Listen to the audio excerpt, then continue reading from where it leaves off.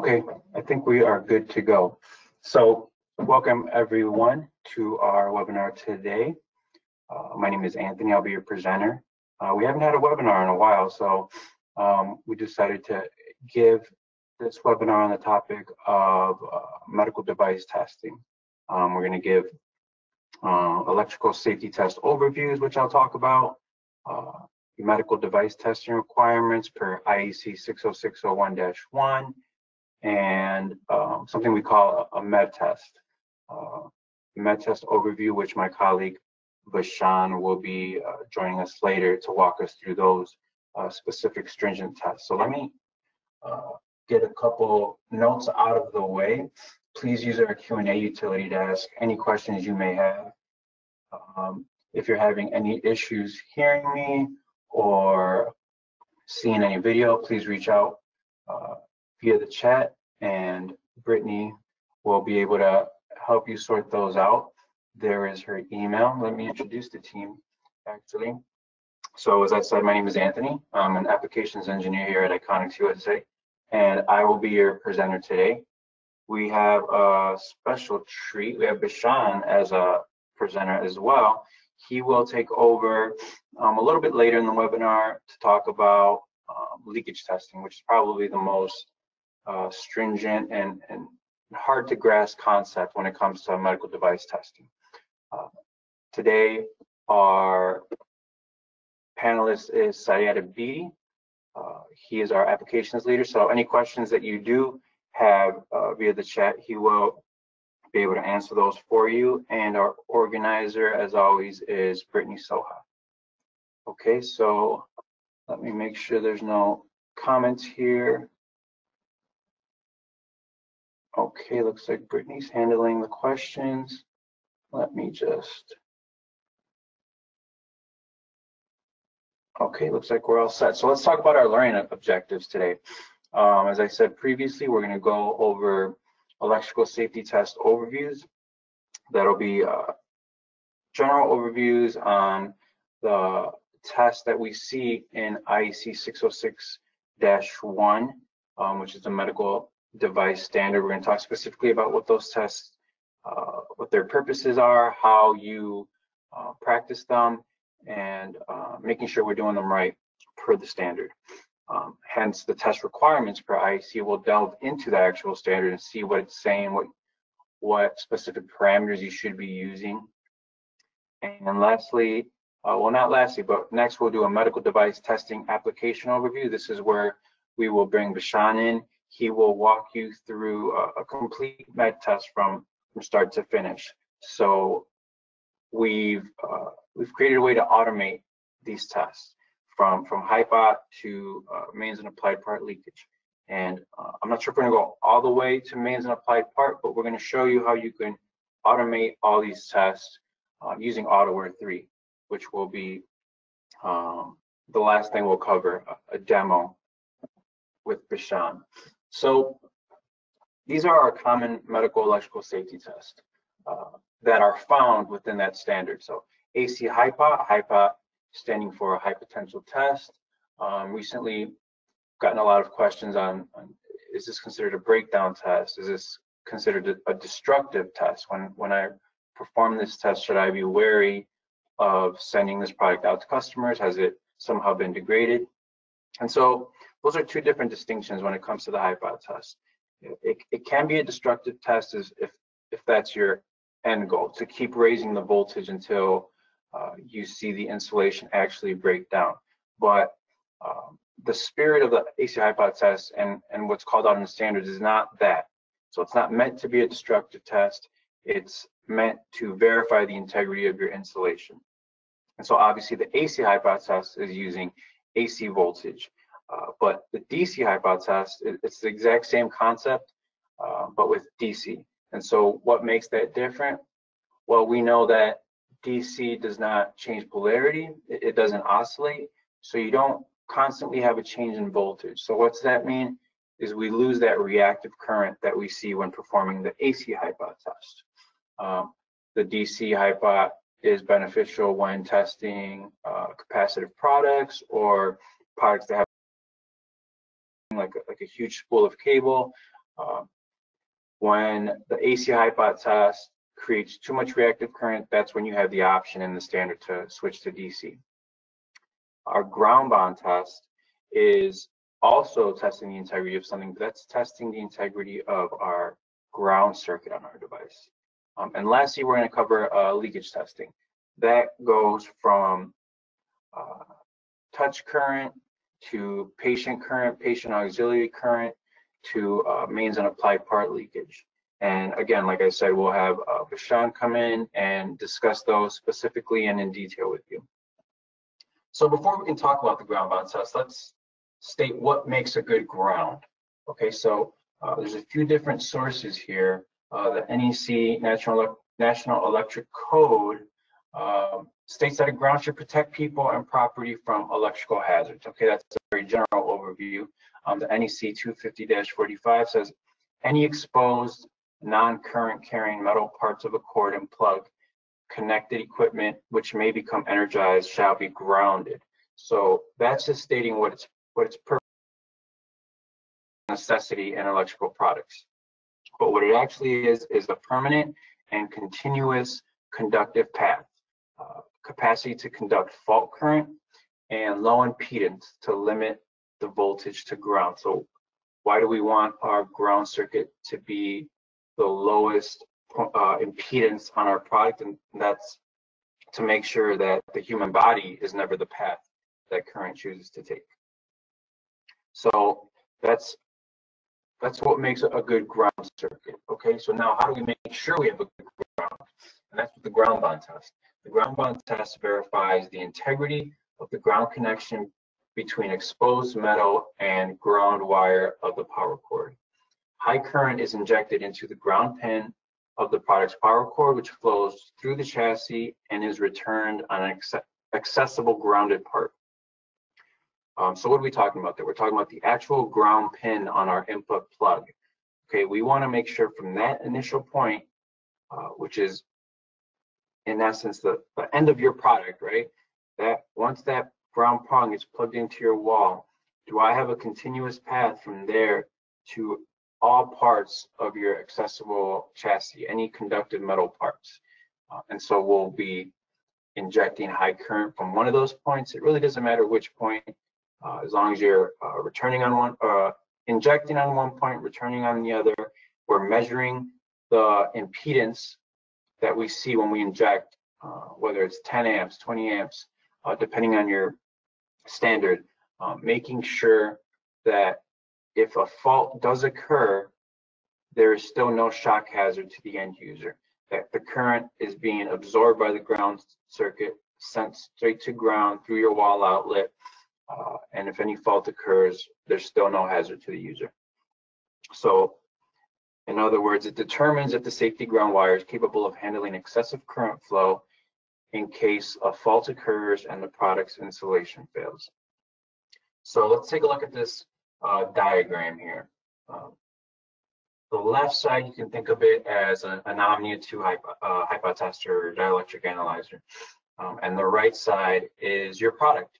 Okay, you see the 3-prong line cord here, and we see current being injected from the Omnia into the ground.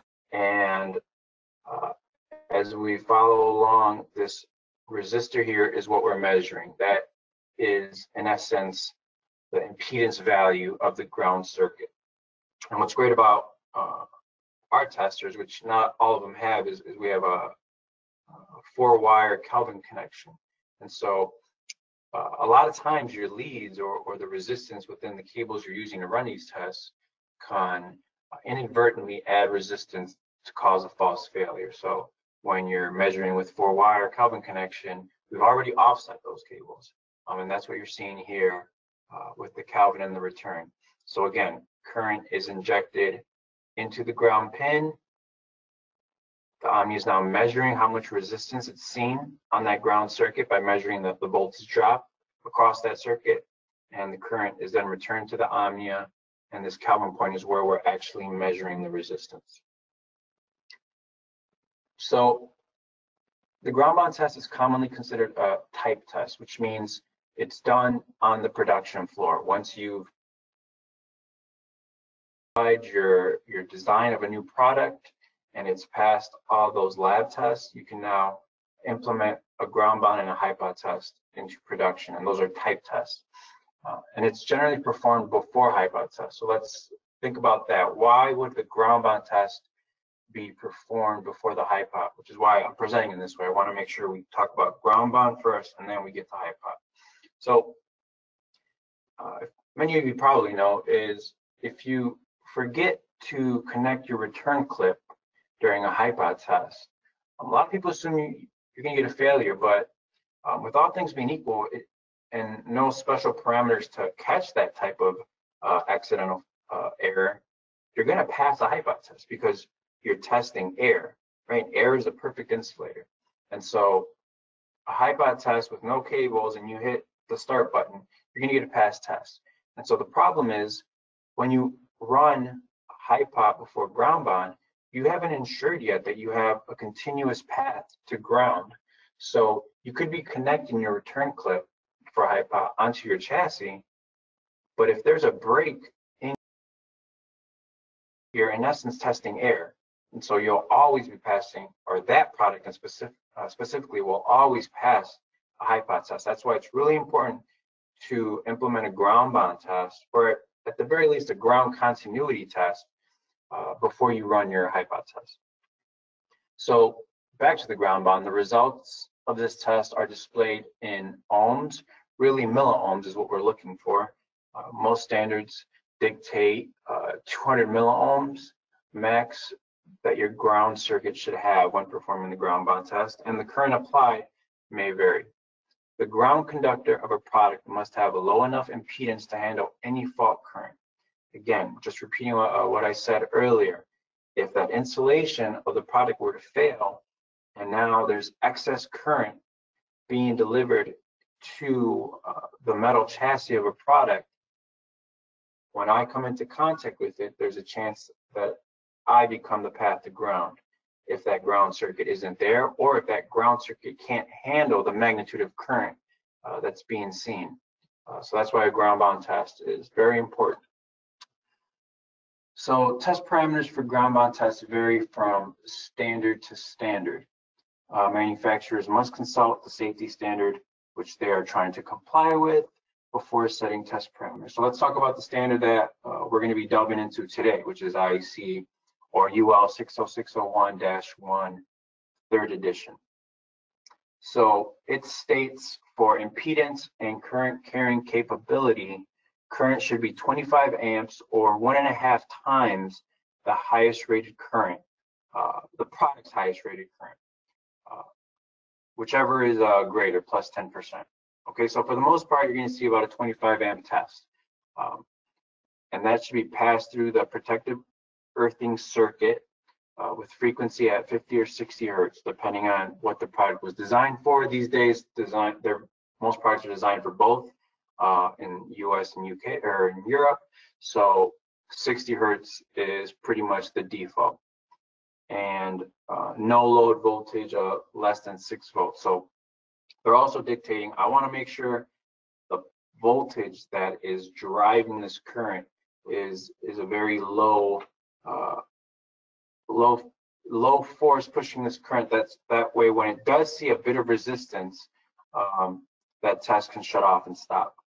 Because again, that's what we're doing. We're measuring the voltage drop across the ground circuit and then understanding what that resistance means. And if that resistance goes above our high limit threshold, which again is set to either 100 milliohms or 200 milliohms, depending on the standard. Here specifically, under the pass criteria box, you can see impedance protective earthing circuit on a DUT should be less than 100 or equal to 100 milliohms for DUTs with non-detachable supply cords, and for non-detachable supply cords, impedance for the DUT should be less than 200 milliohms. So that's a very small number, and that's where offsetting components of your test system is important, because if you do have a full med test application and you're incorporating a ground bond test, you now need to think of the adapter box that you're using and any return leads,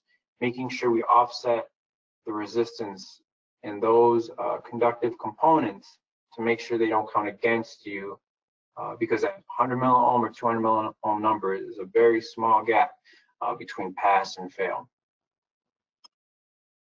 So that was the ground bond test. Sequentially, the next test you should be performing when abiding to IEC 60601-1 should be your HIPOT test afterwards. As I just referred to, it's also referred to as a HIPOT test. It's used to determine whether the insulation of a product is able for a period of time without breaking down. And in some of the next slides, I'll define what breakdown means. So hang on to that. It is a deliberate application of high voltage potential between the mains input and any exposed dead metal. So what are we doing there when we're applying voltage between my mains input and any exposed dead metal? That's pretty much between my line and neutral together is one point and my ground circuit. And everything between that is the insulation that's protecting your end user. And so that's why we're applying a large force, a strong electric field for electrons to try to break through. But you've designed your products to make sure that doesn't happen, and that's what we're confirming here. The resulting leakage current due to the application of high voltage is measured to determine whether a product's insulation is able to withstand that high voltage without breaking down. So the test verifies that the insulation of a product is capable of protecting the user from any leakage currents as a result of an electrical fault within the product. So again, we can come back to our diagram. This one's a little bit different than the ground bond, but you still see the same connections. On the left side, we have our Omnia 2, our electric safety analyzer. On the left side, you just have an example of a product that has a line and a neutral. So here, this inside circuit would be considered your line and neutral, which you can see have been shorted together. And then here, your GND is your ground circuit, which is at one point connected to your chassis, or at variable points, actually. And so what do you have there when you have a metal insulation and a metal? You're creating capacitive coupling. This is what I was referring to earlier. An AC HIPOT test may induce too much reactive current, depending how much capacitive coupling you see, right? And so then now you get into a sticky spot where you might be failing due to the reactive nature of your product, but there is no blatant short between your mains and your ground. And so there's a few solutions you can use to try to get through that problem, which is adding a ramp up time or a longer ramp up time if you already have one. And so what does that do? The rate of change in voltage, if that decreases, then your reactive current will decrease. If that doesn't help, then that's where you're given the option in the standard to test in DC. And so once your test has reached its test voltage, there's no more reactive current. It's all purely resistive because the voltage is no longer changing. Okay, so again, a dielectric withstand test can be a type test or a routine test. So by routine, we mean on the manufacturing floor. I may have misstated this earlier. So type test is for the prototype test, but a ground bond is a routine test along with the HIPOT test. Those are usually seen cohabitating together in a test system, ran one after the other. So again, type test, prototype testing in the lab. We're identifying a new product, making sure our prototype is safe.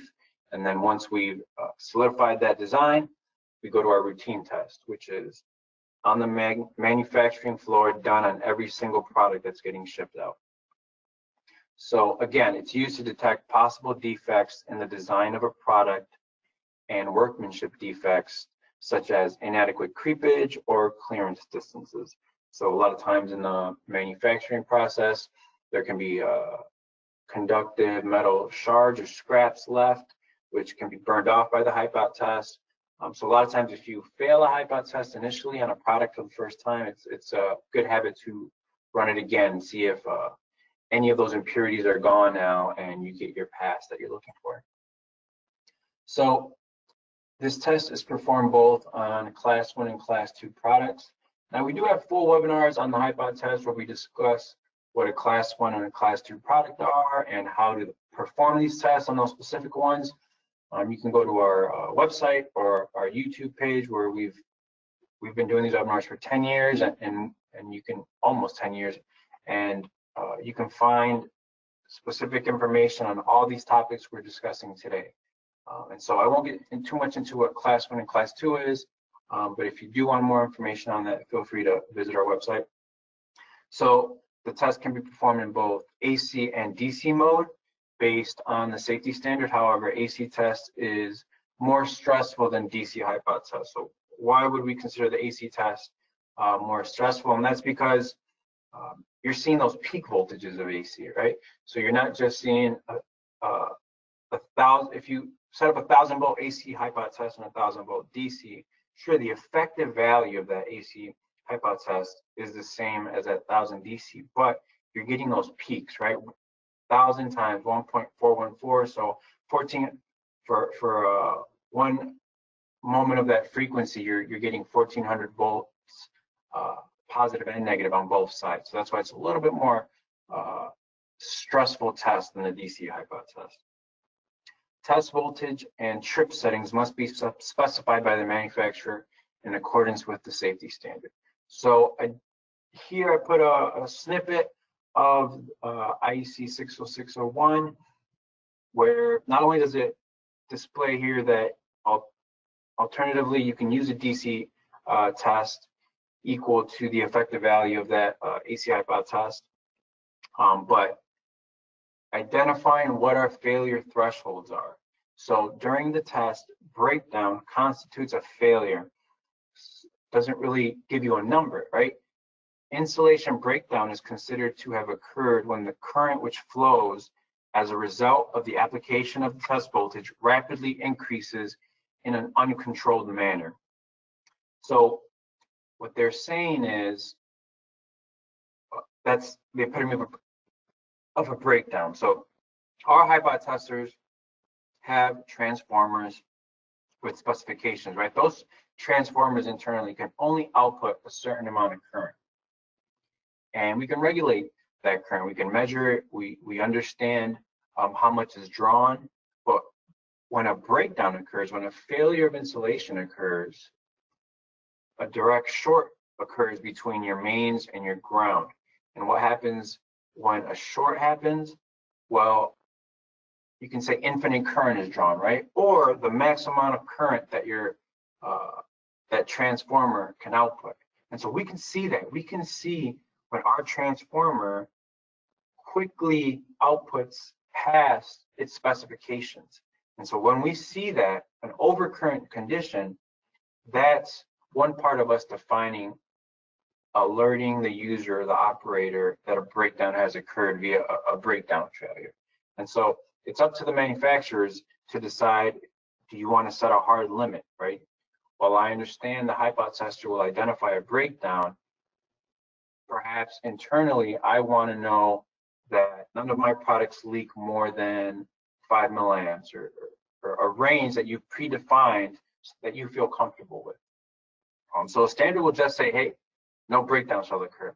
That's, again, the minimum that you can do to consider your product safe.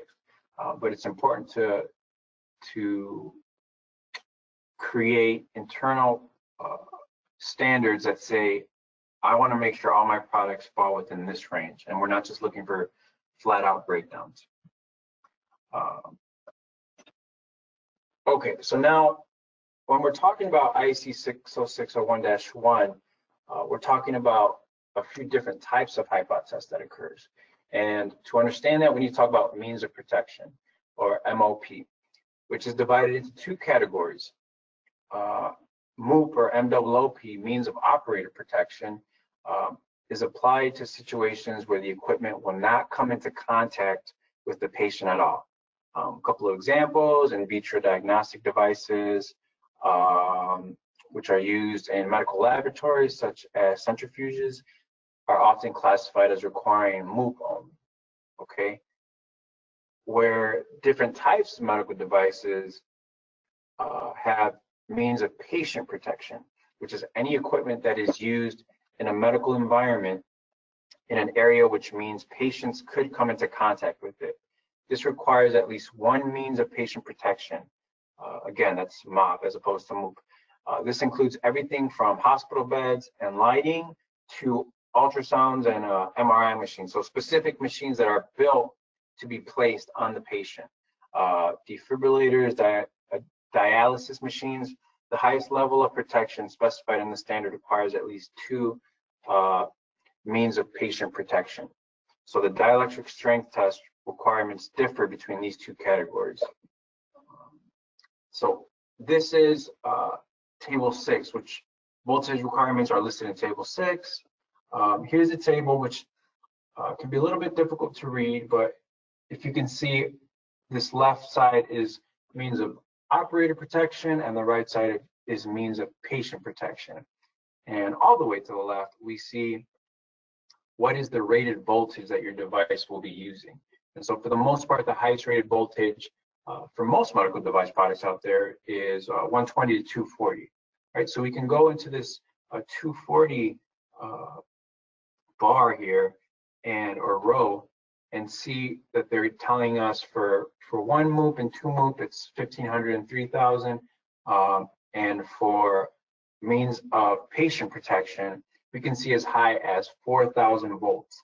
And that's our applied part high pot. So I kind of made this table here to move aside all the distractions of that huge table and just look at what we really care about. And so it's up to the manufacturer to decide whether the equipment only requires MOP for the operator, or which is means of operator protection, or whether the more stringent patient levels are required, which is MOP, means of patient protection. If the manufacturer decides a MOOP is enough, it will have to back up its reasoning with a risk assessment as per ISO 14971, which examines how likely it is that a patient will come into contact with the equipment. So again, one means of operator protection, you're looking at about a 1500 volt AC HiPot test. That's considered basic insulation. At double insulation for MOOP, we're looking at 3000 volts. These creepage values are the spaces between the two live circuits that is expected. So the air gap for the insulation. Now, if we're looking at means of patient protection, basic, it will still be a 1500 volt HiPot test, but most applied parts need two means of patient protection, which is 4000 volt. That's probably there's a couple special applications, but for the most part, a 4000 volt HiPot test is one of the higher voltage HiPots that you'll see, and that's specifically for applied parts. And again, we have special ways of performing those using our scanners and making sure you're testing to mains, applied part to ground, applied part to applied part. So there's a lot of different insulation barriers need to be tested on these devices. So our next test, we've gone through ground bound HiPot, applied part HiPot, is leakage current. And so I want to make sure, let me get through these slides pretty quickly so that I don't steal too much of Deshaun's thunder, because he's going to go deep into not only a leakage current test, but what is patient leakage, what is mains and applied part leakage. So the more I talk about what he's going to talk about, the more time I'm taking away from him. So let me stop. So line current tests are performed on electrical products to measure the leakage current, which could flow through a person while the product is operating. So this is the one main difference from this test is that the product is actually powered on, and it's powered on at 110% of its rated voltage. And we're using a measuring device to simulate the impedance of the human body under different conditions, depending upon the application of the product. So what that means is within the standard, you're given a specific measuring device, what it should look like, a simple RC circuit to emulate the resistance the human body has. And when measuring through that, we can now predict how much current a person would see if that fault were to occur on them. So this test is ran under both normal and single fault conditions and reverse polarity on the input line at 110% of rated voltage. And just to take a look at those fault conditions here, our S1 switch, you can see, is our neutral. And so what that's trying to replicate is power going out of the hospital. What happens when your neutral line, what happens when you're in a hospital bed and you have this medical equipment connected to you, and all of a sudden the power goes out? All of a sudden that S1 switch opens. Will that cause an increase of leakage current through that MD? That's one of the things we want to see. The S2 switch is us reversing the polarity of the input voltage. Okay, so what happens if you're moved from one hospital room to another, and in that room, the electrician reversed the line in neutral? Okay, the product will still turn on, but now current's flowing the other way. Will that increase the amount of fault current seen on the human body? And lastly, I think the most obvious way of seeing the highest level of leakage current is the S3 switch, which is the ground circuit. When that ground is opened up, you no longer have that safety net to catch that fault current. And so the MD will be seeing all that current, MD again symbolizing the human body. Here's an example of what the MD looks like in IEC 60601-1. Again, you can see it's a simple RC circuit, and these are already built into our Omnias. We have about 10 different standards or 10 different measuring devices from different standards in our Omnias, ready for you to just select. You don't have to build it, but if you are using a one-off standard, we do have a space for you to build the specific MD you're looking for. So let me, I think I will pass it off to Prashant now. I want to thank everyone for your attention, and I hope you found my part of the information useful. But now let's bring who you really came for into this. So Prashant, if you want to take over, and I'll let you finish off the webinar from here. All right, thanks very much, Tony. And I'm going to take over really quick.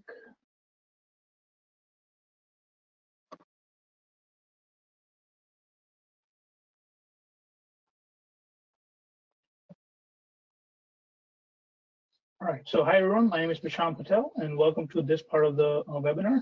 In this webinar, or this part of the webinar, I'm going to be going over in detail to where to look for the particular items that were mentioned earlier by Tony. First, let's start off with the 60601 standard. This is a base standard, generally known as the standard that is compromised with two additional standards. You could have collateral standards and particular standards. For particular standards, these are specifically mentioned for equipment that are like surgical equipment, endoscopic equipment, and these apply to particular type of devices that are being manufactured. For collateral standards, you are looking at testing to be performed for EMC, for home health use. So depending on which type of product you are manufacturing, there's quite a few standards that apply within 60601. So 60601-1 is the base standards, and anything else additional that applies to your product could be found in either the collateral standards or the particular standards.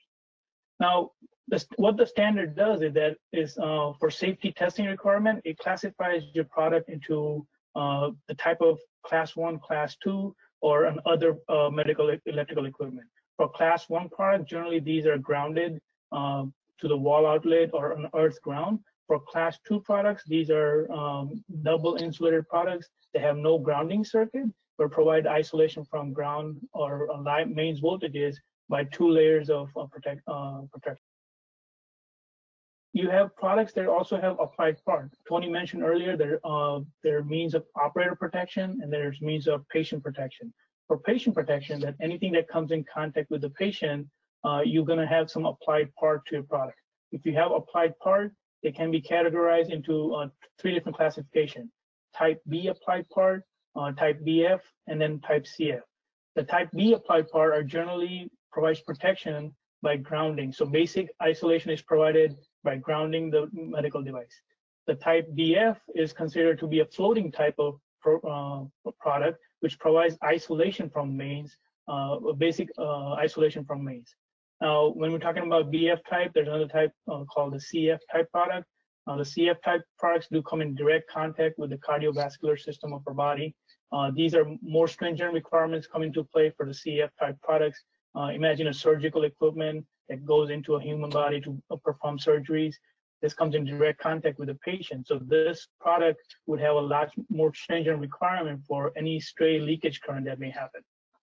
I'm going to be talking about the requirements from the standards in the next few slides, but just to review what Tony already mentioned, there's type testing and routine testing. So when you're making your product, when you're doing your R&D for your product, it is important to get these tests or the tests specified in the standards correct from the get-go. Changes made to the product at a later point to meet these standards may be costly. We talked about the impedance and current carrying capability, generally known as a ground bond test, the dielectric stand test, and the leakage current test. So now within the standards, where can you find these information? So let's take a look at the ground bond test. Just going to quickly go over this. There's a clause in the standards, and the section 8 starts with section 8 starts with the protection against electrical shock. Part of the section, there's a clause 8.6.4 that talks about the requirement for having a ground bond test performed. This was mentioned earlier. A 25 amp current will be passed through the grounding circuit to make sure the ground circuit is able to carry 25 amps of current. The pass criteria might be either 100 milliohms of resistance on this ground circuit, or it could be up to 200 milliohms depending on the detached or attached cord. Now, Tony talked about the dielectric resistance test. You could find this information in section or clause 8.8.3, dielectric strength requirements. For this, table 6 was referred. There's also a table 7 that refers to additional requirements for any HIPOD test voltages for products that are exceeding 200 volts or 240 volts. We mentioned that the test voltage depends on 2 factors, the peak working voltage. So if you have mains input coming in for your product, the label on your product says 240 volts. The working voltage would be the DC equivalent. So the peak voltage of an AC sine of 240 volts. So the classification of voltage, you look up in the table to find where does a 240 volts AC fall in for peak voltages. And the second item that was mentioned, that means of protection. So if you have an operator protection, the voltages are different. For patient protection, the voltages are much higher. We want to isolate the mains input from the patient connector, and the requirements are generally much higher. Let's take a look at an example for a product that has a 240 volt mains input. Looking at the table 6, this will require to run an AC HIPOD test of 1500 volts. If this product also has any patient connectors, this will require to run a HIPOD test at the patient connector of up to 4000 volts. This is also known as a VM force HIPOD test or a patient part applied part HIPOD test. Then if you want to look at all the section that talk about leakage current testing, or in the clause 8.7 is where the standard refers to leakage current and patient auxiliary current. This is where different types of testing requirement comes into play for testing the leakage current of a product. Tony already mentioned what we're looking for in this case. If there's single fault condition, open ground, open neutral, reverse polarity, we could also measure normal leakage current. What happens if this product is normally powered on? Can the patient feel any leakage coming out of the applied part? One of the main requirements is applying voltage at 110%, and the placement of the measuring device is what is the main difference between different types of leakage current tests that's going to be performed. So let's go over some of the additional requirements that come out of the section or the clause 8.7. 8.7.4 states that earth leakage is mentioned in figure 13. Touch current is mentioned in figure 14. Patient journal, which is section 8.7.47, this talks about leakage current between patients. How would a patient connected to different ports of your medical device feel current between those 2 points? Patient auxiliary is mentioned under figure 19. Again, this is the current that will flow between 2 applied parts connected to a patient. I also want to point out that during a patient leakage, you're looking at current that could flow from patient connector to earth. You're also looking for mains and applied parts. So what a lot of the CF type product needs is that a scenario where a CF type product could become energized by line voltage. If the CF type product became energized by line voltage, your medical device cannot provide a path for this current to travel to earth. And I'm going to be showing this in a graphical way to show how this happens inside a measuring device. As I mentioned earlier, type of products that you have depends on either you have a applied part that's type B or BF or CF. The different types of leakage currents are mentioned in table 4. Table 4 mentions the earth leakage current in a normal condition and also single fault condition for all 3 different types of applied part. There's additional requirements for enclosure leakage, also known as a touch current. So if you had a medical device that has an enclosure point or an enclosed chassis point, which may or may not be grounded internally, if there's a metal enclosure point, somebody could come in contact with it. This is known as an enclosure leakage current test. And the requirements are listed in table 4 for the maximum amount of current that's allowable for this type of test. And further down, you will see the patient leakage current. Again, mains voltage applied to an applied part. What kind of leakage are you able to see when the mains voltage is applied to an applied part? So again, it applies to type BF type products and CF type products. And during a single fault condition, the maximum allowed leakage is 5 milliamp for BF type products. And then you have 0.05 milliamps of leakage current. So 50 microamps is all that's allowed for type CF doing a mains and applied part testing. So what does this mean? So we have a measuring device, an MD. MD is nothing more than a human body impedance network of representing what a human body looks like to an electrical signal. When we take a look at that, imagine a patient being connected to a grounded part of your device. How much leakage current is this patient going to feel if they come in contact with a grounded part of your product? If your product is well grounded, the outlet is well grounded, all the excessive current that's flowing on the chassis of the product will travel straight down to earth ground using the grounded wall outlet. If in case the ground opens up within the device, or if the ground opens up because the outlet is ungrounded, the patient, which is the measuring device, is going to feel all the leakage current flow through it through ground. So this is the actual current we're measuring. So let me get my highlighter out here really quick and kind of show.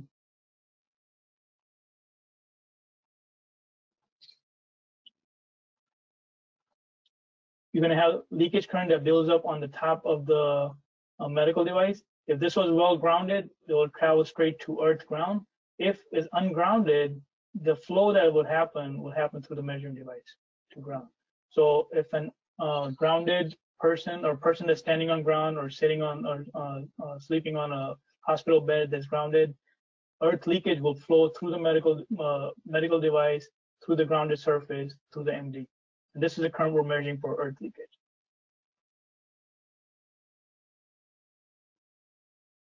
When it comes to enclosure leakage, I mentioned earlier the enclosure point could be a metal accessible part that may or may not be grounded. In this point, a patient comes in contact with an enclosure point, and then that enclosure point, how much leakage current can this patient feel while this product is powered up to a full operating condition?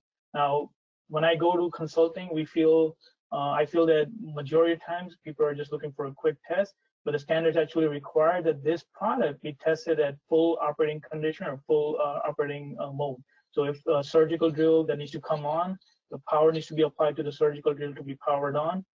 If any of the accessory needs to be turned on, the product needs to be fully powered on in normal operating condition to be able to see how much leakage current will flow through an enclosure. Another type of enclosure leakage is the leakage between two applied parts. Imagine having two applied parts on your product. How much can a compression connected to these applied parts? Is there any current flowing between these 2 points? So again, to demystify the standards and how they show the images, figures, electrical figures, you could see that enclosure leakage could be simplified between two applied parts in this manner. Next, I want to take a look at, for a second.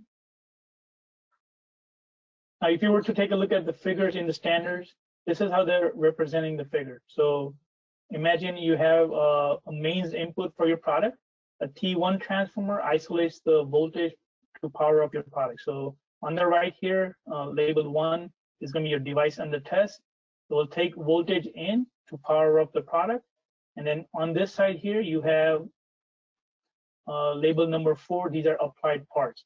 If you have any applied parts to your product, again, type B, type BF, or CF, depending on where you put the MD, determines what type of leakage current you're measuring.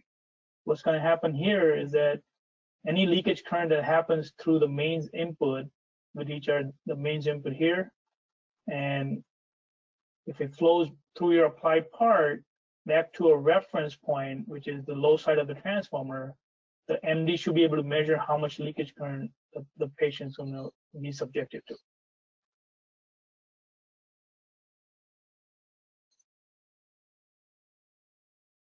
Sorry about that. So we talked about earth leakage, we talked about enclosure leakage, and patient auxiliary leakage. So now let's talk about additional testing requirements that are meant for in the standard 60601. Figure 16 is mains voltage and applied part.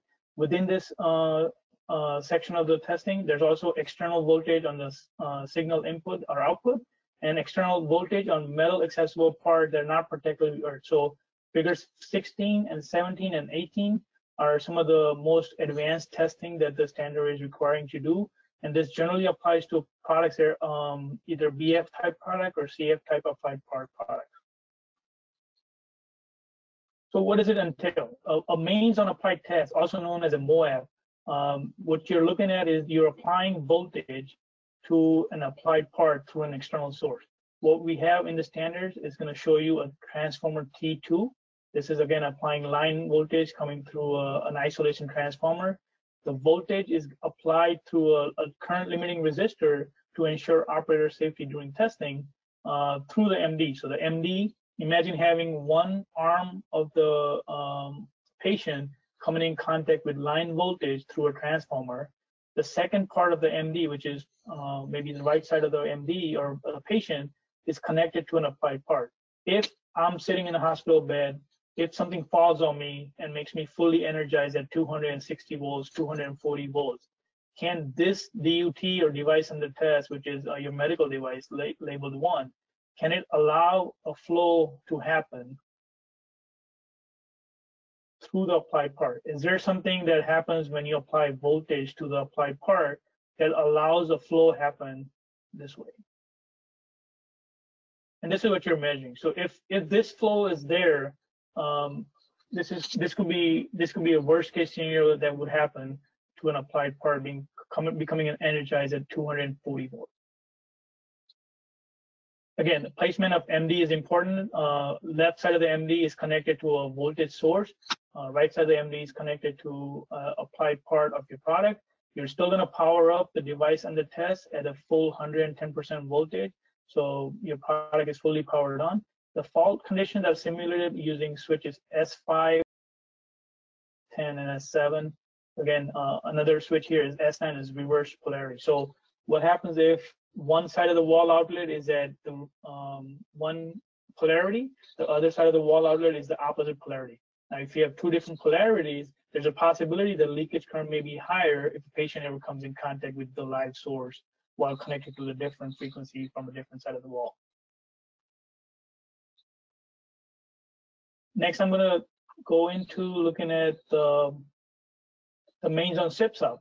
Imagine having a connection to your medical device that has a LAN connection or a connection that's a signal input or output port. What happens if somebody in IT applies voltage to the LAN card or the LAN input of your product? If they apply voltage to the signal input port, can your device, which is your medical device, allow any flow of current to happen through the measuring device? This is what they're measuring. They're measuring how much leakage would happen if you apply voltage onto a SIP-SOP connection. Now, these are special subset of the mains voltage testing. So you could have mains on SIP-SOP, mains on a metal part, which is not particularly earthed, and mains on applied part.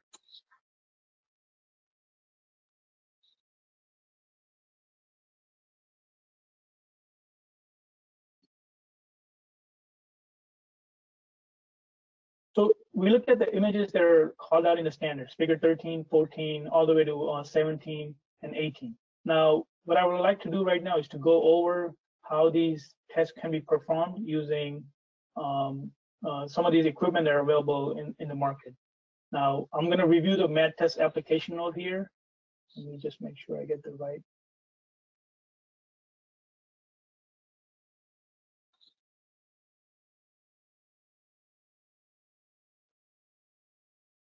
And what I'd like to do here is to go over the MedTest application note. So in this, we're going to go over what kind of equipment is required to run the test that I mentioned earlier. And once you have these equipment, how easy it is to kind of set up the test that you need.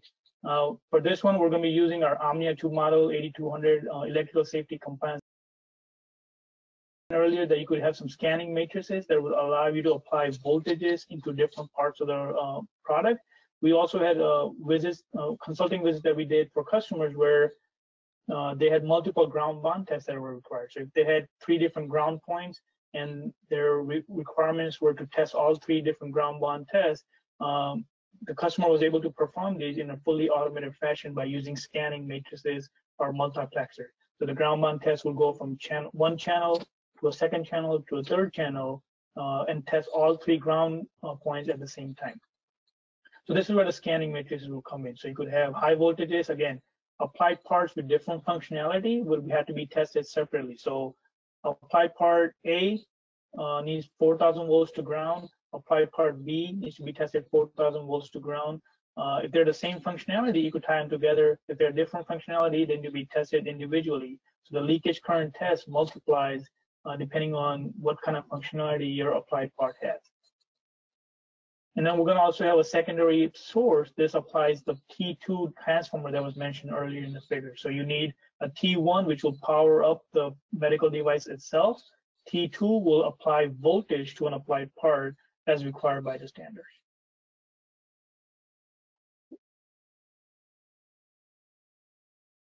And this is what a setup would look like. So I just want to go over this really quick. With a medical device with 2 applied parts, you make a connection to a back of a testing equipment. This will power up your device and the test, and any leakage current measured will be measured between these 2 points, which are probe high connection and probe low connection on back of the equipment. Similarly here, if you have ground bond test performed, a medical device, your ground bond test is going to be performed between a ground pin of the product and a chassis. So just really quick, I want to show how our instrument is going to measure this current.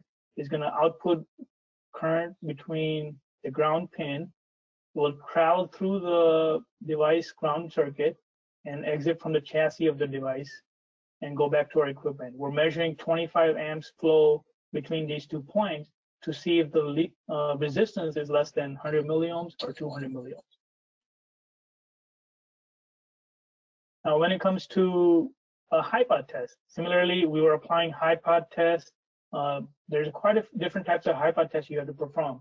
You have to perform a high-pod test between the mains here to ground or chassis, mains here to an applied part, and then you have a test between applied part to applied part. So these are 3 different types of high-pod tests that are required. There's also a 4th test that requires you to have applied part to ground. So there's a few different tests of different types of applied part, high-pod, and normal high-pod tests that you have to run. Some of them may be 1500 volts, the normal insulation, and others may be up to 4000 volts of test voltage that are required.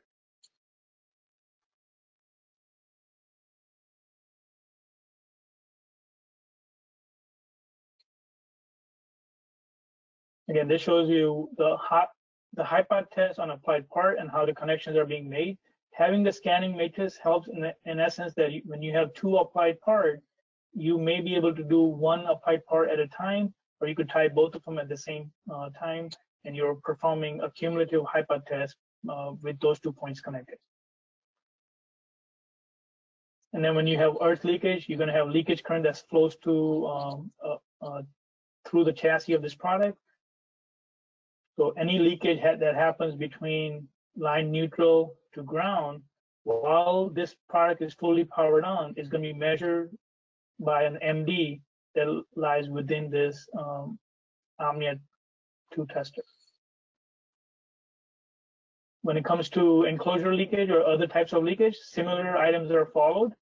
The connection stays the same. Now, only thing we're changing is how and where the MD sits. So for an enclosure leakage, you need access to the touch point, which is going to be of an enclosure point for your product. And the measuring device still measures current that flows between an enclosure point to a reference earth, which is all within this 8207 or 8257 Omnia 2 tester. And lastly, some of the applied part testing. So when it comes to applied part testing, you have to be able to apply a secondary voltage to the applied part. So how do we do this? We use a transformer 2 to apply voltage to a scanning matrix or scanning point, scanner point.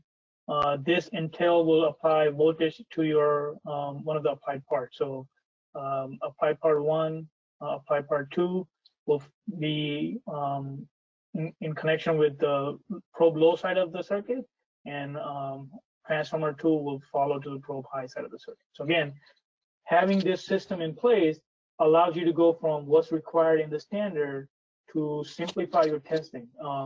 What I've seen in consulting is that when we're looking at one customer that has 10 different units, but their test types are varying throughout all different types of devices. So one device might only have the earth leakage. The other device may not even run the earth leakage and only does an applied part test leakage. When we're in the field, we recognize that if the understanding was there that the equipment that you have is able to run all these types of tests, it's recommended that you kind of standardize these tests across all your products. You do not want to have only a few tests ran while you're leaving away, an applied part that may be left.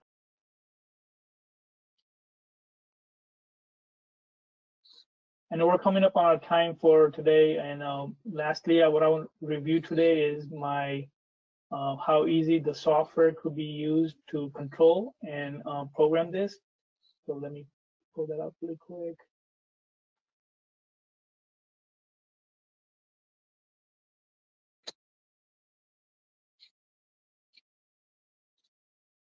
All right, so this is our AutoWet 3 software. It's a fully controlled automated software to control our Omnia testers.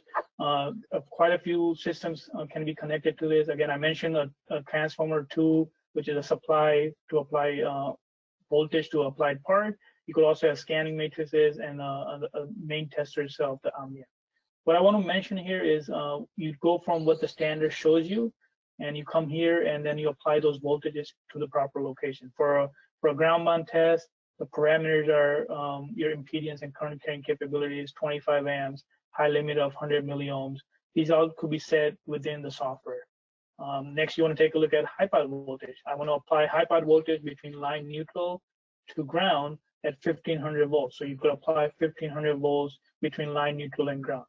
Next, I want to apply voltage between an applied part to ground. How do I do that? So we're using the scanning matrices.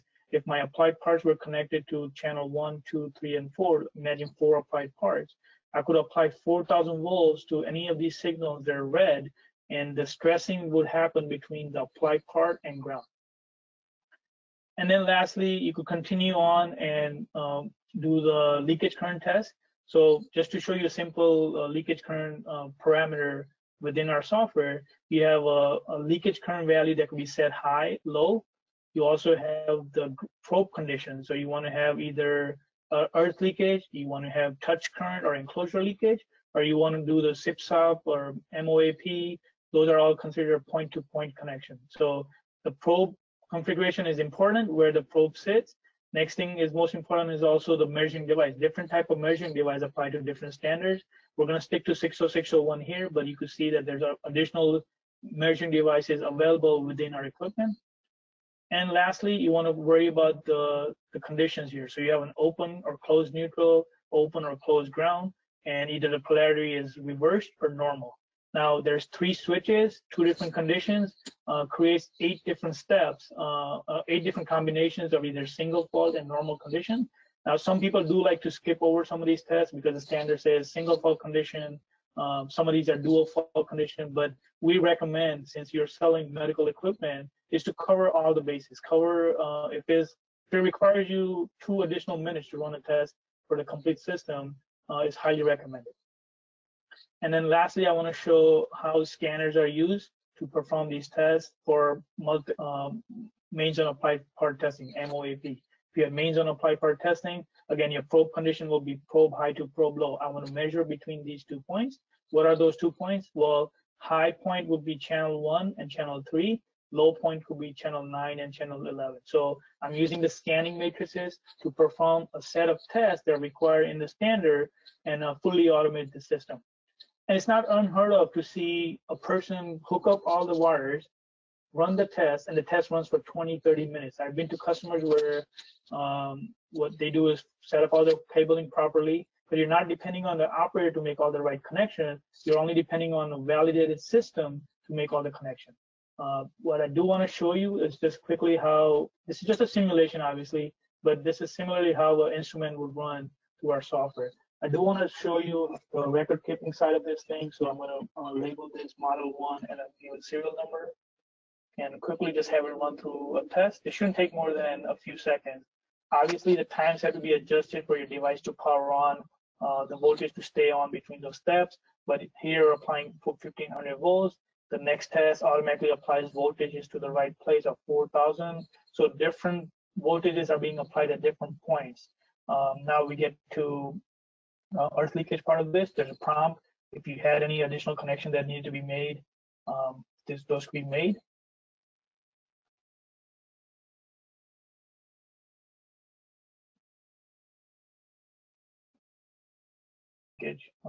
For main zone applied or main zone SIP-SOP.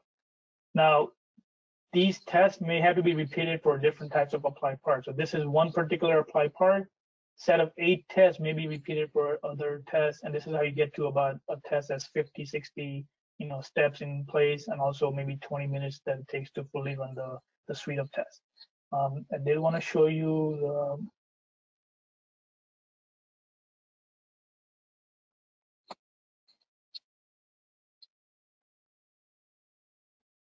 okay, so this is a printed report. Obviously, it shows you the model number, the serial number, the time and date it was tested on, and the results within one file. This could be also printed, and any comments could be added on here.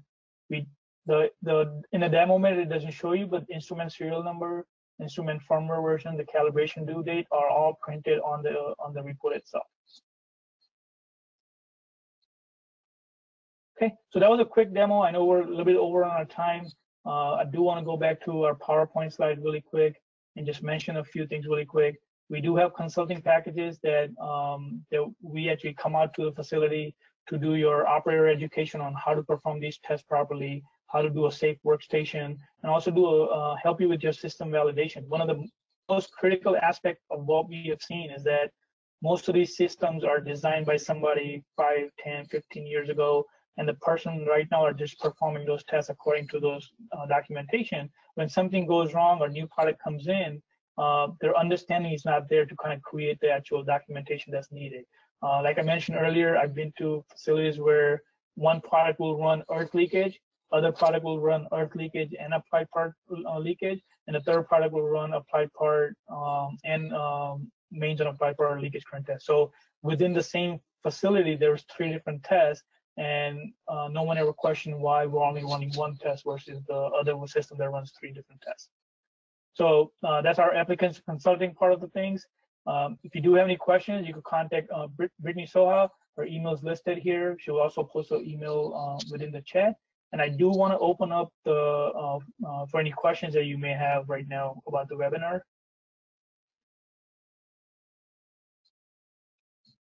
And Brittany, let me know if there are any questions, or Syed, let me know if there's any questions I could answer. I think we're good, Bishan. Questions? Yeah, no questions on the chat box, Bishan. Thank you. Okay. All right. And well, I want to thank everyone for attending the webinar today. And if you do have any questions, obviously you have ways to reach out to us, and hope to hear from you soon.